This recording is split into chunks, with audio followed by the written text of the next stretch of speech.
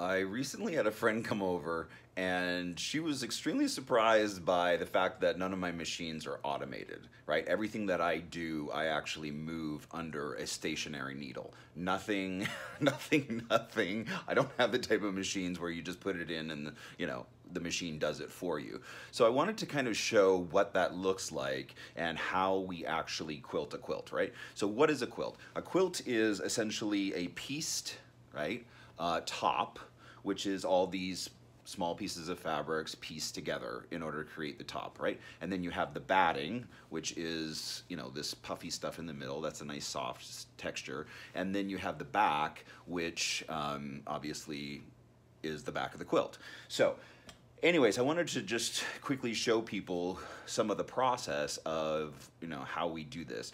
So this machine here is called a mid-arm, and it's called that. It's called a Sweet 16 because of the throat size of the machine is 16 inches from here to here, thus allowing you to move much more material through this part here, right? So when you're dealing with really large quilts like this one, which is a king size, it's very important to have that as much room as you can from the needle, which is here, right, through to the back of the machine so that you can move an entire large quilt through it.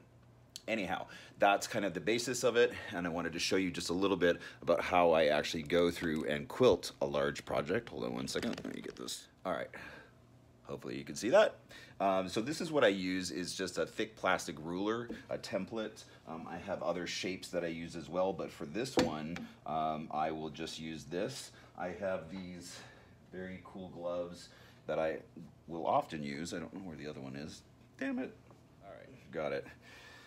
Okie doke. So, special Michael Jackson gloves are on.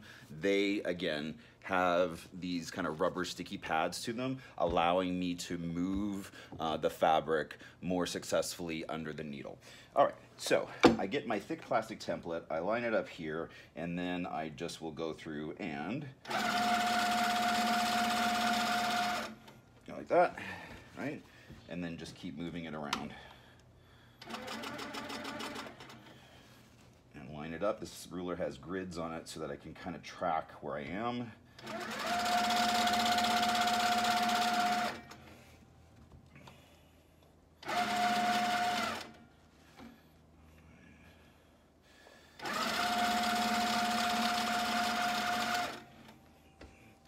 And so I'll just go through and do this square by square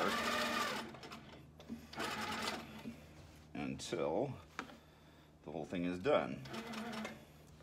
But essentially that's it, and it is manually manipulating and moving the fabric under a stationary needle the entire time. See, now my thread just broke. Hate that. All right, time to rethread.